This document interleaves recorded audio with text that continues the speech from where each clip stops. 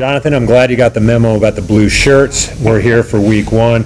The question in my mind isn't if Cam's going to play, it's how effective is he going to be. You know, I don't know how effective he's going to be. You look at those zone read rushes. Cam's not going to be keeping a lot of these because of that rib. He doesn't want to take the shot from Gerald McCoy. And when he's not keeping it, the zone read isn't going to be that effective. So looking forward to seeing what he can do there. And I'm not sure, because of the things you mentioned, that the running game in general is going to be that effective. I think Kelvin Benjamin's going to see a ton of double teams, and it's going to take someone like Greg Olson, somebody in special teams, Graham Gano, to win this game. I think the defense pulls them through and they win very ugly.